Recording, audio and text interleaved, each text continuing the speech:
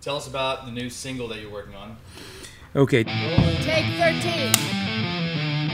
Awesome. This is the second single from the album, and first single was Bring It On, and this song is called This I Swear, and it's gonna be out on May 17th. Now, do you feel This I Swear is a punch in the face or more like a walk to the park?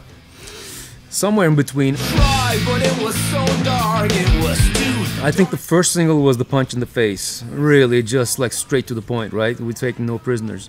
So this one is more like a kind of like my romantic side, if you will.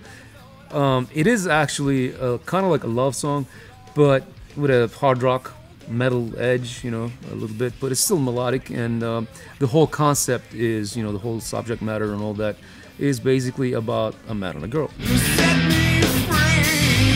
You hushed my wine. This is my either 9th album or something like that, but you know, this is the only full-length English album that I'm doing. Before this I had a 5-song EP that was in English, and before that everything was Turkish basically. So this is the only and the first full-length English album. I was born and raised in Turkey until I came to LA, and then I stayed there for a while. When did you come to LA? 19 before Christ? No, it was 1992. 1990. Yeah. How old were you? I was 19.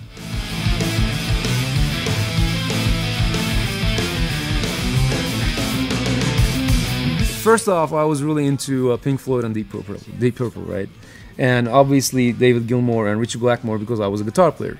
Like the first riff I ever like on the guitar played was "Smoke on the Water." Music speaks to the soul. Yeah, I think so. For everybody. I think I'm really privileged to be able to do just music and nothing else for a life, you know, for living. And I'm grateful and thankful to everybody who listened to my stuff and supported me all through the years. And I mean, I am really just grateful for the whole thing, man.